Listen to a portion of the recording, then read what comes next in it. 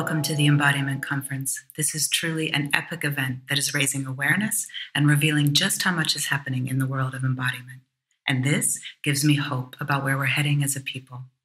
I'm Amara Pagano. I'm the founder of Azul, a conscious movement path of personal transformation. I work with the body and the power of movement to awaken love and consciousness. Embodiment is a key to my work, and the journey of embodying the map of Azul is what facilitates the process of self-realization. I'm excited to sponsor the Dance and Creativity channel to share my love of movement and to celebrate the power that it has to serve our collective evolution. If you are interested in awakening your deepest potential or curious about the spiritual and healing aspects of embodiment, I encourage you to check out Azul. Everyone is welcome. I work with people who love movement and people who have never moved.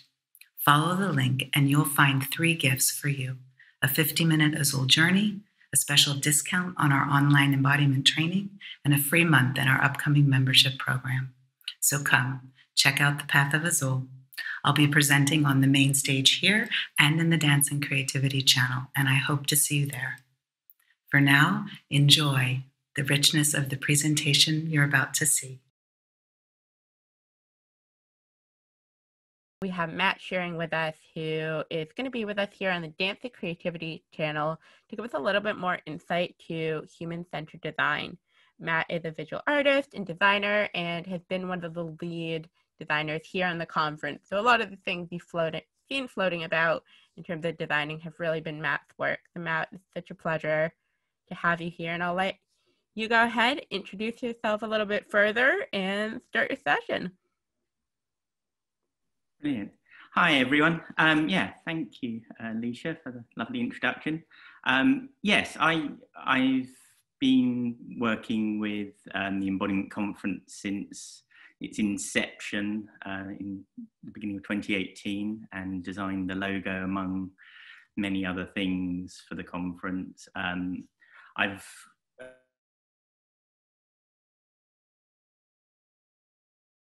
hippie sort of around an ashram, meditation, chanting, and sort of studied Buddhist philosophy as part of my degree. I'll come to the introduction in a bit in the slide. But yeah, I these days I do a lot of conscious dance, 5 rhythms, and during lockdown I help sort of take Dancing Tower, sort of our dancing collective in sort of London, online onto Zoom, and sort of co-facilitated. So I'm normally behind the scenes. I'm more of a sort of behind the scenes sort of designer than in front of the camera presenter, but here I am. So I've got a slideshow to talk through some of the pieces that I'm working on. So I'm just going to fire this up. And then, so let's go back to the first slide. So today's session is Design Meets the Body, how perspectives from conscious dance and embodiment coaching integrate with the design process, develop a more human-centered design. So the first slide, I created this, it's a sort of famous Dali chair, but in some way, I've kind of, I was looking, design is probably about as wide a field as embodiment is. There's many forms of design, but that there's a sort of underlying process that I'm going to come to, and today's talk will be mainly focused around a couple of models and how I've worked with them in a more embodied context. So the main model, so just quickly, the types of design range from industrial graphic design, fashion design, which is very embodied in many ways, probably one of the most embodied because it's designing for the body, but the way we interact, architecture, what gives us joy, motion graphics, this is the web design, user experience, industrial design. The one that I think I find is the most embodied is a new field, and came out of kind of user experience and the work of Dan Norman. I've got a couple of his quotes coming up, but it's the field of human-centered design, which is how the body interacts and how design is becoming a more human, more holistic, more somatic field. But I'm just dropping this slide. So this double diamond, this model was, I think, 2005.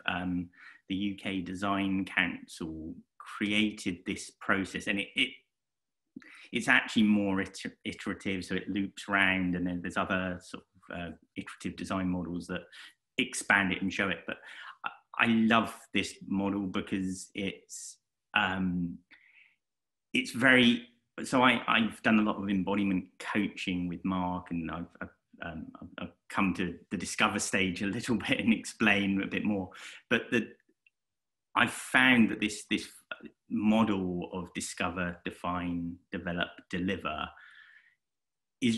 maps brilliantly onto the 4-element coaching, which with things like movement medicine as a sort of dance form, again, is a sort of elemental dance. And quite often I've gone through these. So I'll give a quick, I'm going to break them down for bit by bit, each section. But discover for me is flow. It's water. It's the research and empathy, but it's the listening. So I don't know, I'm feeling the tension in my body as I present to a screen, but there's actually listening is a lot of people that don't work in a sort of more creative process will quite often come in that dotted line in the middle, and they will ask you to develop and deliver a solution. One of the things that annoys many non-designers is that when you give a designer a problem, they go backwards. So rather than going into, let's create some ideas and solve them, they'll move backwards to the research and empathy and the discovery. So in user research, market research, it's actually discovering the need. So it's the social listening. Let me just drop onto another slide. So to discover a little bit about me, the first thing, that the symbol at the top is actually my signature, which is an ambergram, which is a reversible signature. And yeah, one of the things I'm happiest about in my artistic career is my signature. I'm one of the lead designers at the Embodiment Conference. I designed the logo, a lot of the memes and the visual brand identity for the conference. I grew up around ashrams, with my mum taking me. She used to play the shruti board whilst I was kind of like a babe in swaddling, with chanting and meditation in the early 70s. I did an English and Buddhist philosophy degree and got into Ashtanga yoga and meditation through Buddhafield in the late 90s. And then also at Buddhafield, I found ecstatic dance with Jules, and later 5 Rhythms. And I've also practiced Tai Chi since 2007. And I've supported the Embodiment Facilitator course. I designed its logo in 2014, and although I've never actually done the course itself, I was room team in 2014, and on numerous times I've chefed. Possibly with the most fun experience was cooking with Paul Linden, sitting at the table, cracking bad jokes. I think that was 2016 maybe. But yeah, so that's a little bit about me. So I thought that's helpful as a discover. We're in the discover stage. So one of the things I'd this is a little slide of I designed the Embodied Yoga Principles logo for Mark Walsh. Mr. Mr. Conference, among other things. And this was just a little design sort of package. So I went through a few different designs and bounced things off him. And on the end, we settled at the one on the bottom, but just showing you a bit of range of my work. So yeah, so back to the double diamond, this discover. I found some really good quotes whilst sort of researching, putting this presentation together. And the discovery stage it's all about listening, and that I think is probably one of the most embodied skills possible. So I'm just going to read this through. Empathy means challenging your preconceived ideas and setting aside your sense of what you think is true in order to learn what is actually true. So I think this goes back, we're so embedded in a system and where we are in the process that it's very hard to actually sort of listen to the people coming through the door for the first time. So one of the things that I thought would be quite nice in the discover stage is just to find a little bit about the people on this call. So I'm just, I've got a couple of questions. So what is your sort of like prime discipline, your movement practice? And also just I'd be great to sort of see in the chat, what graphic element or image conjures up embodiment best to you, which is a question I'm often faced with when designing something for an embodiment conference or yoga or movement practice or design. So yeah, I'll just see if I can open up the chat. Okay, we've got some dance. I have lots of chats coming in. Let's see what we have here. Yeah. We have coaches, yoga teachers. I know there's lots of you in this call. Feel free to share. Learning and instructional design. A yin yoga teacher. Lots of individuals coming up.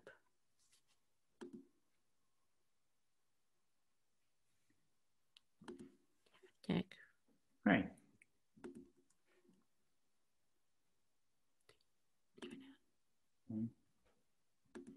Okay. Embodied facilitator. Designer, educator, disciplinary Qigong, imagery for breath, math, and body. Lots of incredible humans. Yeah, thank you for sharing. It's appreciated. So back to the double diamond. Where are we? So define. Yeah. So for me, the discover element, it's the listening part comes first, and it was really interesting sort of working with Pete, the UX designer, sort of working on the sort of like the portal at the beginning of sort of before it kind of became what it became. We had the sort of prototype and we were doing user testing on it, and that the amazing process, if you haven't done user testing, of where you walk people, you have one facilitator who basically takes people onto the website whilst there's a few of you in sort of like in a sort of chat room, sort of watching how people interact, and that ability to sort of actually listen to or watch and it kind of feel into someone experiencing your product for the first time, it takes away all the sort of bits that are so obvious that you kind of like you're just moving forwards. And it was such a great part of the process, actually being able to do some sort of user testing, the sort of UX side of the sort of build. In some ways it was kind of, that was more interesting than sort of like, you know, choosing some colors and making some designs. So once you've done the sort of like the social listening and sort of kind of gone into the field, and so in dance that you know, that's flow. So quite often with sort of flow, it's movement, the sort of like the beginnings. It's I find, I mean, I love dancing in flow at the beginning of a sort of 5 rhythms dance, or water. It's like it's a very sort of it's becoming wider. And one of the ways let's go back to the double diamond. One of the things about the double diamond is it has this shape of the heartbeat, the valves in the heart. So it's an opening and closing. So both water, the discover part, and then further when we get to develop, which I see as air and ideation, are these kind of opening to the wider possibilities. So there's a sense of opening and breadth and listening and expansiveness to them. And then from that, we move into definition, defining, which is a kind of more closed process. So I don't know if anyone on the call's done sort of 4 elements coaching, but where water is a sort of swirl and expressive and fluid, earth, definition, it's often a slow staccato step, step, step, step, stop. And then you turn to 90 degrees and you walk step, step, step. I find it, I'm quite an air water type, and I find earth can be so boring.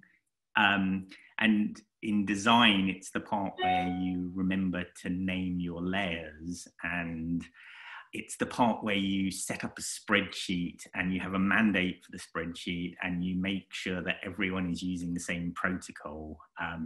It's also quite often one of the handover pieces. So quite often if you're doing a creative project, the creative brief where you actually start breaking down what are the requirements, when's the deadline, who are the sort of stakeholders, who do you need to kind of get the assets to at the end of the delivery process. And quite often this can be one of the hardest bits, because it's like everyone just wants to see the design, but you know, we've had this thing where we're designing email banners and the people sending them out like, we don't know the size. It's like, okay, we'll just do something. But yeah, it's probably the most boring part of the creative process, but as I'll come to in a second, I'll tie it into dance. But the quote on the screen, so this is from 1983, so very much the beginnings of the computer age in a way, and it's a great book, Victor Papanek's Design for the Real World, which is a real kind of call for sort of more ecological and sustainable and socially integrated design. So I read it. Design must be an innovative, highly creative, cross-disciplinary tool responsive to needs. It must be more research orientated, and we must stop defiling the earth with poorly designed objects and structures. So I see this in a way that the sense that if we're not listening to needs at the first part, the design process can quite often just go off and build something where there isn't actually an audience, and there's been no conceptual testing or no sprint to actually see if you can get a prototype out. So that was where it was in 1983. And when I was reading it, he's talking about the internet kind of complaining about the fact that it's so hard to read green type on a black screen. This is the point he's at. This jumps forwards through sort of more, the iterative design process that's kind of the more modern sort of empathize, define, ideate, prototype, test, which kind of related to the double diamond that I'm doing, but there's a kind of test that kind of links it back in to what is called, to a field of design that I'm fascinated by, and it's kind of, human-centered design, UX, human factors, they're all the sort of like the forefront of the design sort of world, but it is that integration between sort of more somatic and sort of semiotic kind of understanding. Human-centered design develops solutions to problems by involving the human perspective in all of the problem-solving process. Human involvement typically takes place in observing the problem within context, brainstorming, conceptualizing, developing, and implementing the solution. So yeah, quite a lot there, but it's the involving the human's perspective, all the steps of the problem, all the steps of the process, and human-centered design kind of came about. It's probably the design classic, the design of everyday things by Dan Norman, and the actual quote I've got here is from his revised edition, as he starts looking at the more kind of newer book he talks about emotional design. So it's very much kind of like the integration of, rather than kind of like this engineering process that creates a sort of dry sort of like functionality, it's bringing sort of like the soul, the sort of into design process. So yeah, this quote from Dan Norman: "The total experience of a product covers much more than its usability. Aesthetics, pleasure, and fun play critically important roles. There was no discussion of pleasure, enjoyment, and emotion in his earlier book. Emotion is so important, the role it plays in design." So yeah, I think the human-centered design field is fascinating for how it is building towards this. So I've got a couple of sort of examples. The first is sort of how ergonomic design is actually working with the body. One of the really interesting sort of things I sort of discovered doing research for this was that ergonomic it's to do with sort of like design for work. So it's quite interesting that the process is designed for work objects, but actually the sort of like the bigger human experience is only just starting to kind of like sort of be.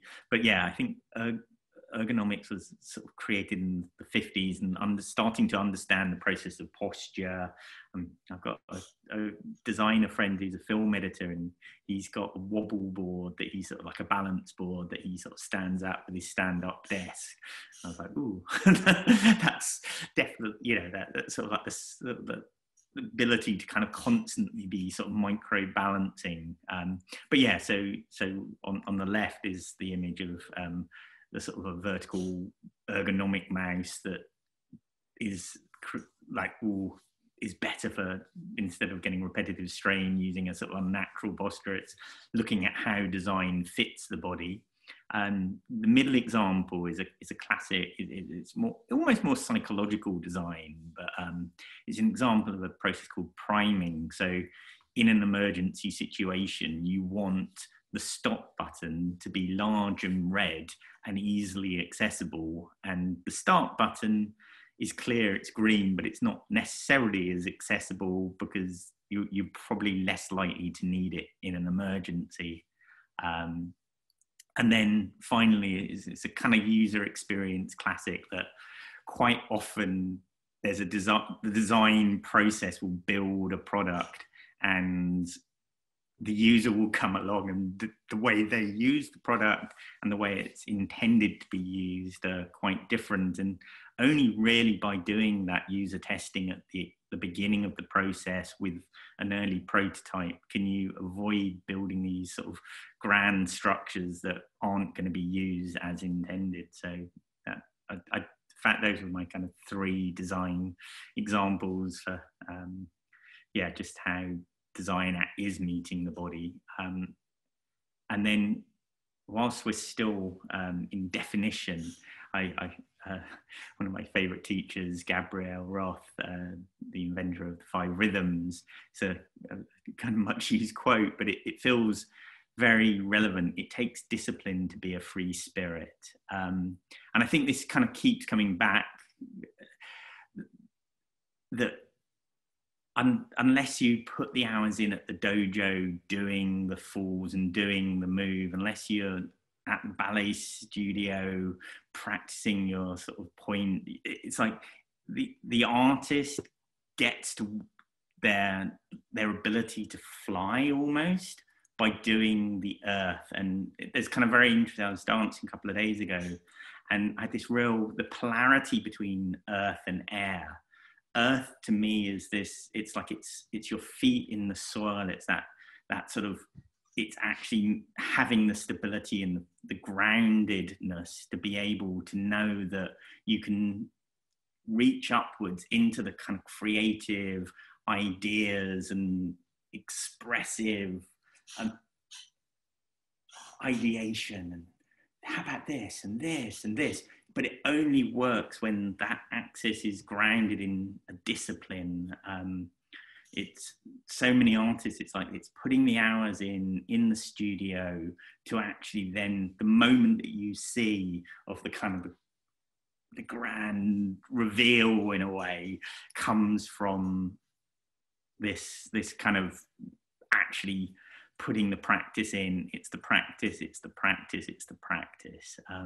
So I felt it was kind of interesting, kind of like the relation between dance again and design of it's, I think it's the next quote. Maybe I haven't got that quote, but there's, just being able to hone your design and to kind of find that actual, what are the requirements, what's needed to be able to then go into what most people think of as the creative process.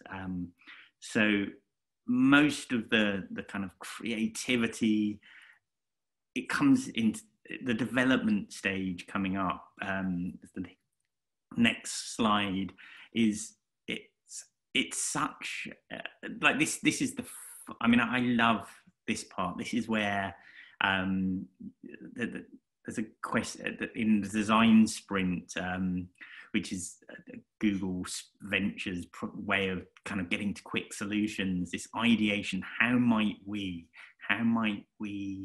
create like it's the problem solving, but it's grounded in the kind of conciseness of knowing what your requirements are, that you can then expand into developing a solution. One of the things I can never quite, the language around development, it's design thinking, it's brainstorm, it's idea, it's the brain taxi, as Francis Bryars used to call it. It's like, how do we take design thinking and become more embodied in our design? And how do we find a language for a more somatic design? I'm not sure, but it's interesting. It's like thinking outside the box, brainstorming, ideate. But again, going back to one of my favorite authors, Donald Norman. When people are anxious, they tend to narrow their thought processes. Concentration upon aspects directly relevant to a problem. This is a useful strategy in escaping from danger, but not necessarily in thinking of imaginative new approaches to a problem. So I think that sort of like that second half of to be imaginative, you have to be open, and it's air for me. Moving embodiment, like in a kind of like embodiment 4-element workshop, this would be where it's kind of very popcorn air. It's ideas and doing some improv. You a couple of minutes walking around a room, just naming things as quickly without thinking.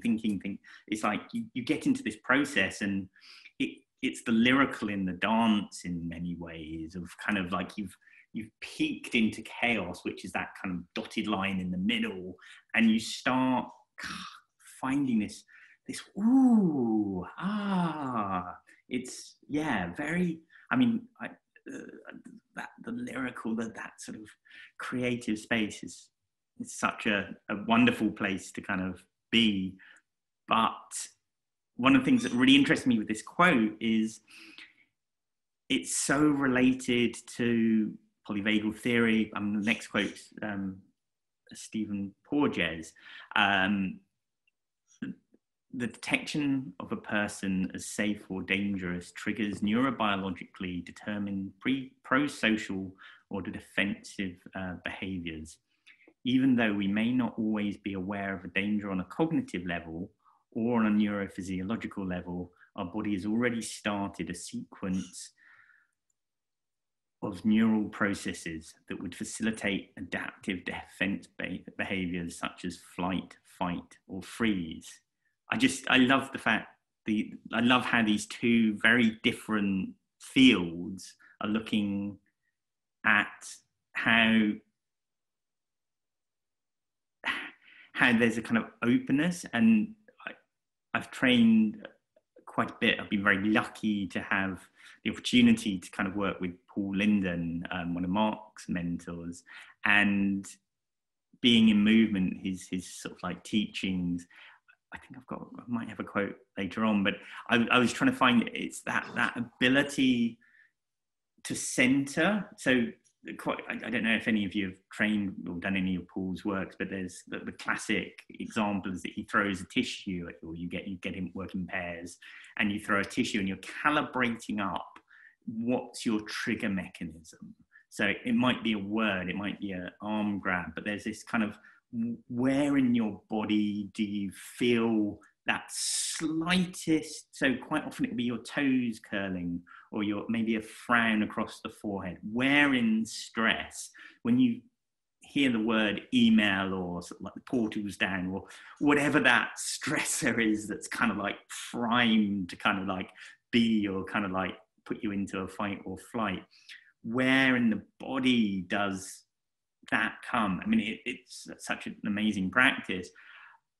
And then using sort of like centering, ABC, awareness, balance, core, release, that sort of softening of the belly, breathing out, breathing to the forwards, backwards, above, below, to that kind of expansiveness. And Paul talks very much about this in embodied peacemaking, of how to respond to an aggressive response. And it's by actually opening up and then that being mirrored. So you basically, in an aggressive situation, conflict, you need to kind of be able to, the process of disarming it is to be able to get the person coming from conflict to open.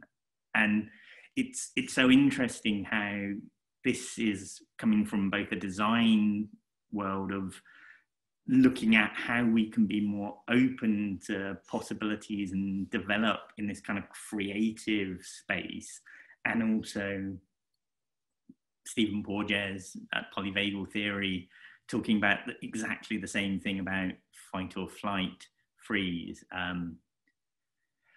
So yeah, 35 minutes, 30 minutes in. So one of the whilst in development, one of the questions that's used most is how might we, I touched on this a little bit earlier, but it's used in Jake Knapp's book Sprint, design sprints, it's agile scrums and Kanban boards. So on the right is a Kanban board that was actually, this is kind of funny story. I was cooking on Mark's embodiment facilitator course for about 30 people, I think, in a sort of big stately home down in Somerset.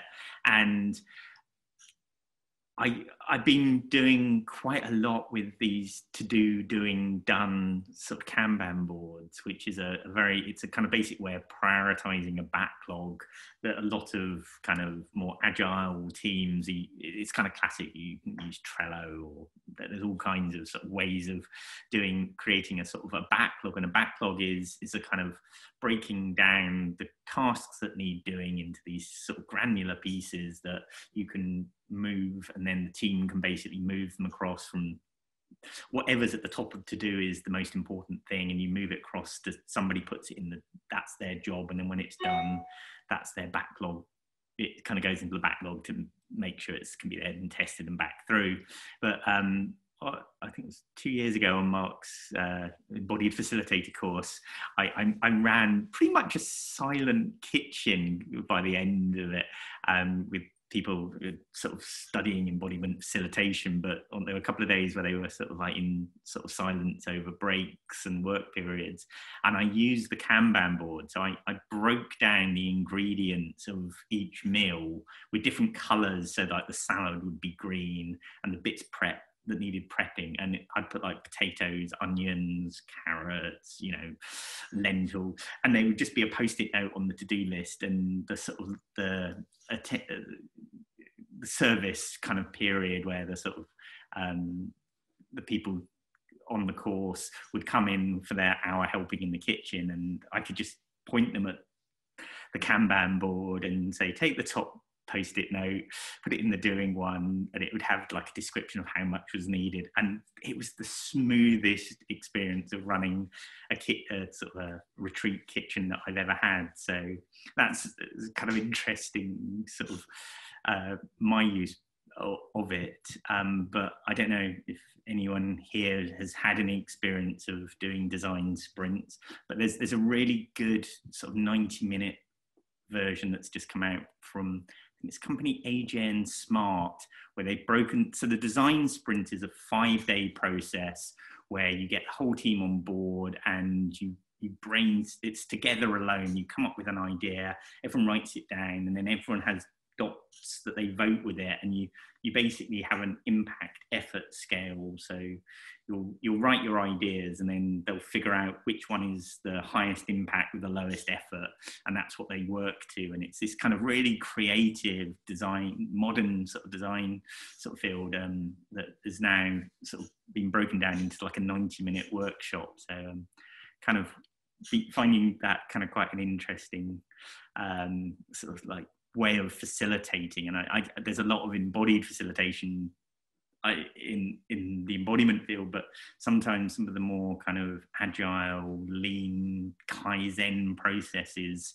are kind of a little bit aren't as understood. And it's one of my kind of sort of niche, I think, to actually bring this more into embodiment and sort of work with it as a kind of sort of cross-functional, interdisciplinary field.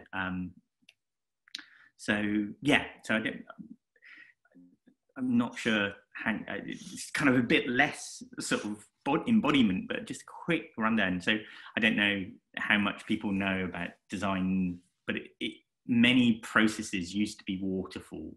So waterfall is where you have a line manager and they have a line manager, and there's a kind of somebody sitting at the top, and you basically build to a set of requirements and you release it. And then at the end of releasing it, after maybe 2 years, you find out whether or not you'd released the right thing. It's been much replaced in the kind of software development field by agile, which is kind of smaller teams, more flexible, kind of prototyping very early, the minimum viable product that you can get to market. And this, in embodiment terms, this might be trying something out on Zoom as a class, seeing if, the beginning of lockdown, I ran a shamanic journeying class to see if it would work, and kind of worked. People went on really cool journeys, but the drumming just didn't work on Zoom. So I kind of dropped that one and got back to 5 rhythms, but it was kind of, that kind of like, how might we? Let's see. Kind of sometimes you can do, in the sort of, we don't have to put a vast amount of resources before you can prototype a session. And one of the things I find really interesting about like the Agile Manifesto, which kind of was, again, this sort of new software development, is it's very much this individuals and interactions over processes and tools. The first kind of key part, it's like, it's to do with how we interact. And I mean, it's a bit tricky because it's all about face-to-face meetings, the best way of communications, which I think we've all now in the last 6 months realized it's actually, we're having to, but like the rise of video calling and sort of video meetings, which just wasn't there 5 years ago as a kind of workflow. So yeah, I just kind of dropped. It's not the kind of most. I don't want to go too much into agile versus waterfall because it's not as much. But there is, I think, the kind of agile is this more iterative, kind of connected design that is more sort of available as a thing. So yeah, so just in the development, we've got about 20 minutes left. One of the things I actually found really, I did this as a sort of a previous workshop on Zoom, so it's a slightly different design, but there's an exercise called How Might We, which it's called the Crazy Eights, and you have basically, I mean, the classic Google one is you have 8 minutes, but I feel maybe we can sort of do 5 minutes. But if the idea is to get a notepad or preferably a sheet of A4 paper and to draw a grid. So it's you divide the sheet up into 8 pieces, and you literally you have a minute, and hopefully I've got one on Insight Timer set up as a Crazy 8. But yeah, if people, I think I'm just as a kind of little creative exercise, if you can go and just grab a piece of paper and a pen, preferably an A4 piece of paper and a Sharpie, but whatever you have, even if it's just your phone, and I'm going to just ring a bell. Let me actually go old school.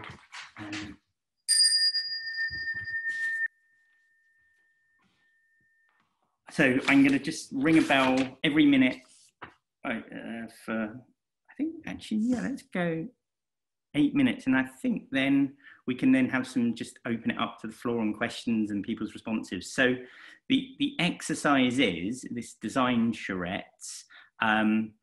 Think about design and what you need to design. And you've now got 8, I'll ring a bell once a minute, and just write your ideas. So it's a creative, so maybe sort of shake off, I've been talking to a screen to people that I can't necessarily see. So we're all in our own worlds, in our little rooms, but let's get a bit more interactive. So maybe just kind of stand up, have a shake. I'm gonna just put on a stopwatch, and yeah, just so the task is just write in each of the 8 boxes, like, what do you need to design? How might we? So yeah, frame the question. How might we design like your yoga class? It's like, how might you design a better kind of communication? Like, how might your design communicate better? So it's just how might we? And I'm going to sort of ring the bell now for the first of the 8 minutes. I'm going to join in, and then maybe we can put some of them in the chat. So.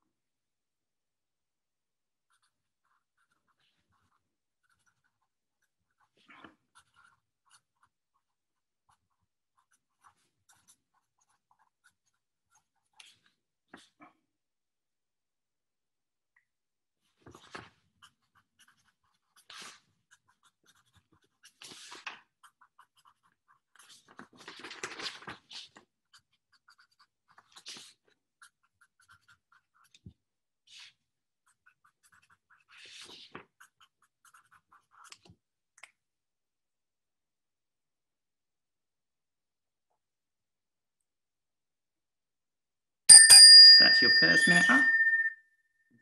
Box number 2.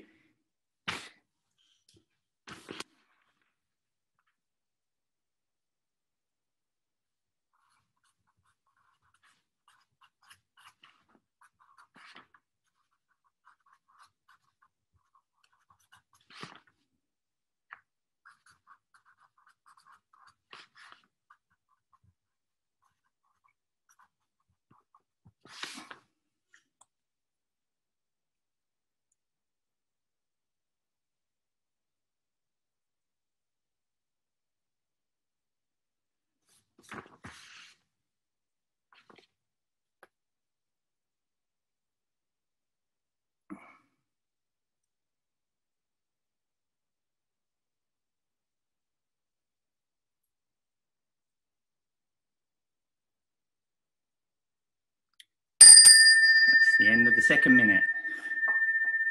To the third box. How might we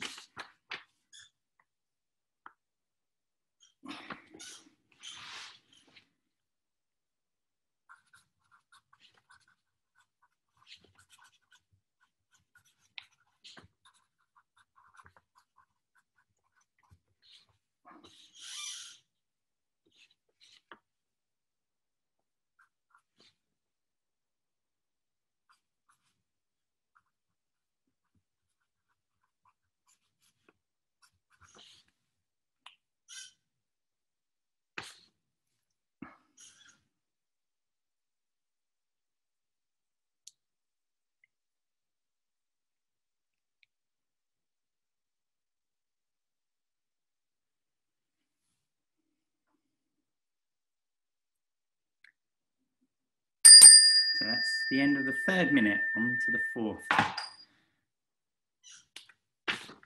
How might we?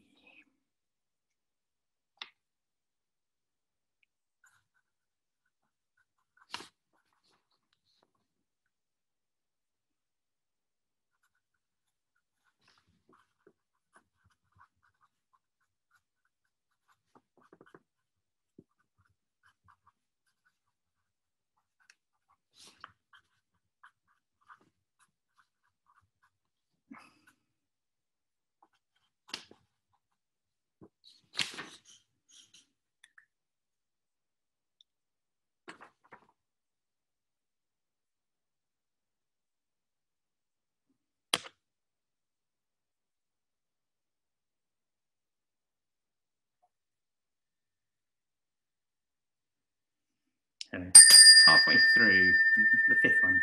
How might we?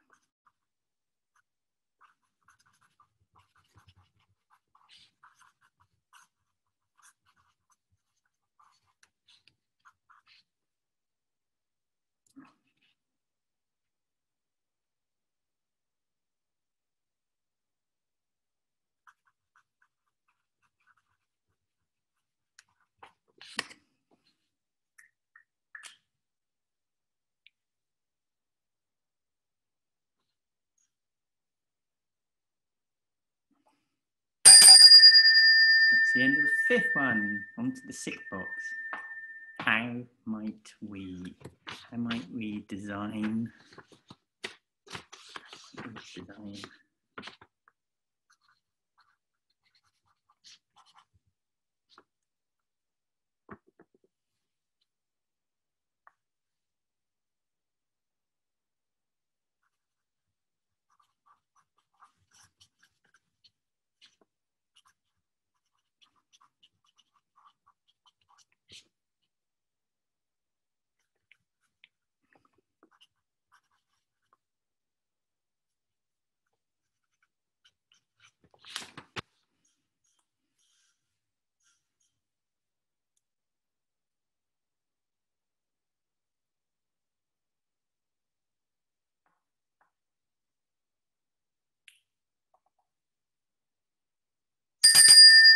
On to your penultimate one, the 7th of 8.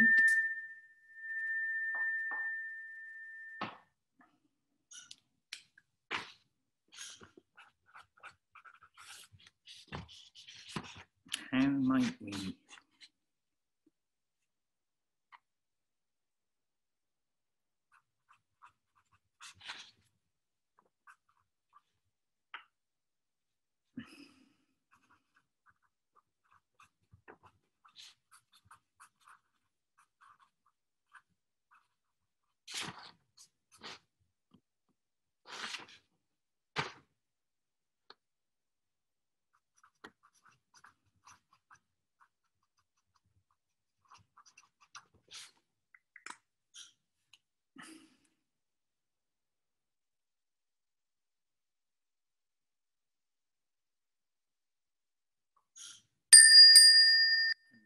Final, how might we design?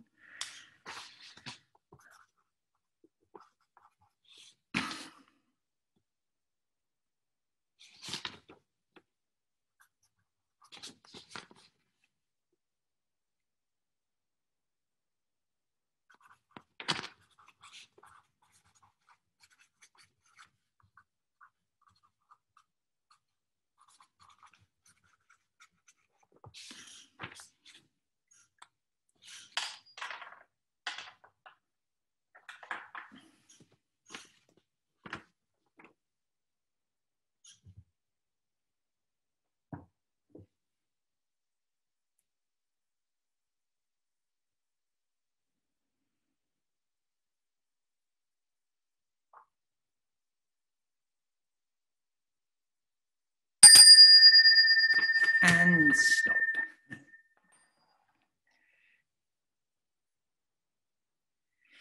So I think at this point, so here's one I did in the previous workshop. That's Design Sprint, the book this came from, is mine today. Trying to figure out how we can, all kinds of things came up.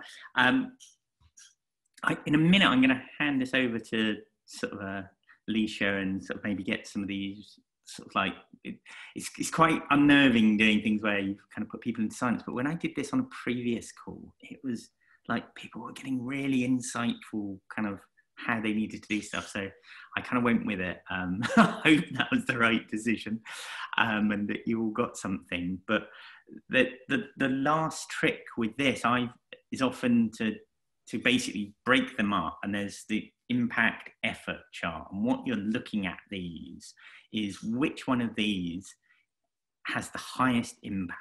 So impact up and down, effort left and right, and you kind of take it across the grid, and Kinley grid, I think you're looking for one of these things, one of these kind of like ideas to be a solution that is easy to implement, low effort, but actually with a really big impact. You know, it might just be, actually, I need to update my website because it's out of date and people landing on it are basically not going anywhere. You know, it could be something that's, but then if you haven't got any design skills and that involves hiring, that's probably more effort, lower impact, and then it becomes a project.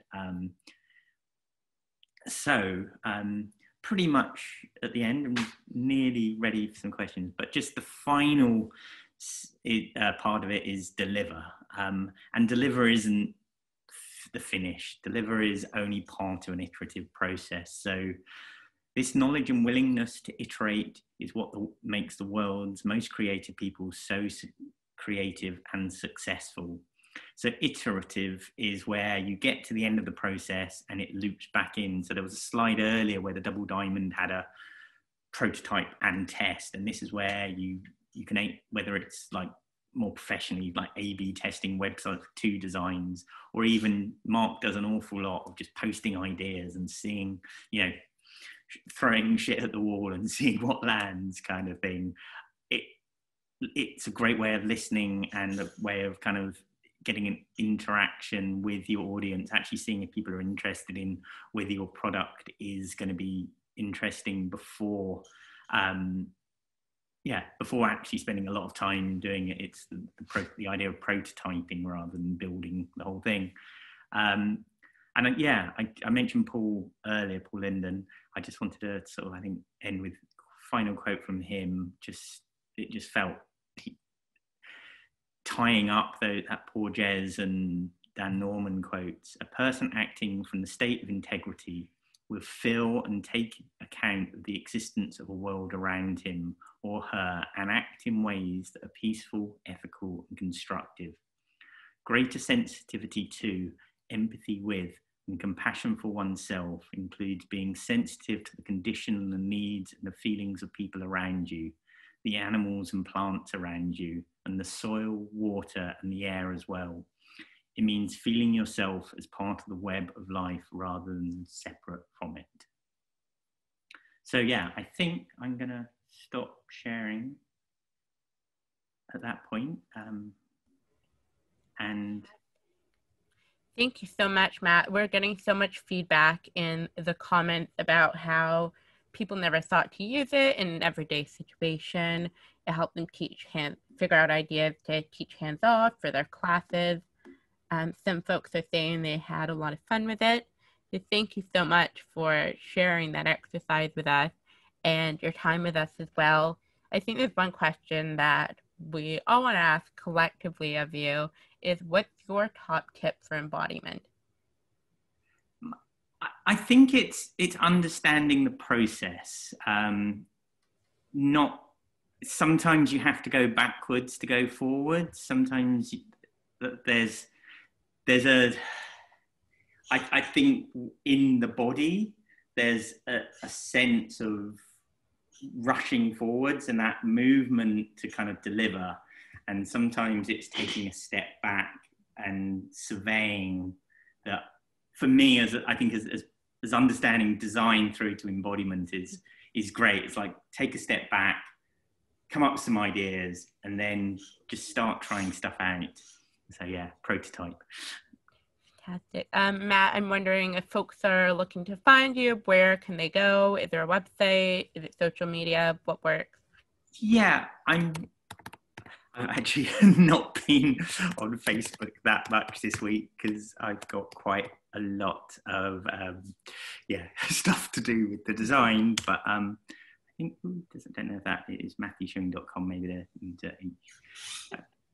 Yeah, so we put Matt's website in the chat, so you're all able to check that out. It'll also be in the description, so if you're watching this on replay, thank you, Matt, so much. If you're looking for other sessions in the Dance and Creativity channel, Valerie's is next in just about an hour, and hers is all on biotango, so you won't want to check that. You won't want to miss checking that out as well. Lots of other sessions today. I know it's really hard to catch them all. I know lots of things are all happening at the same time. That's definitely one of the reasons why I've been a volunteer, is getting access to that juicy library. So make sure you also check that out. There's a link to upgrade that'll give you full access to any of the sessions. And for those of you who are asking as well, you can access Matt's session for free up to 48 hours. And you can also choose to buy the Dance and Creativity channel. There's so many fantastic presenters to explore today. And Matt, thank you so much for joining us. Thank you, Alicia, for beautiful hosting, and thank you for all the help on the design front. We've been working together on Canva and doing a bunch of stuff. So you're welcome. Thank you, everyone. Have a fabulous day, everyone. Thank you so much for joining us.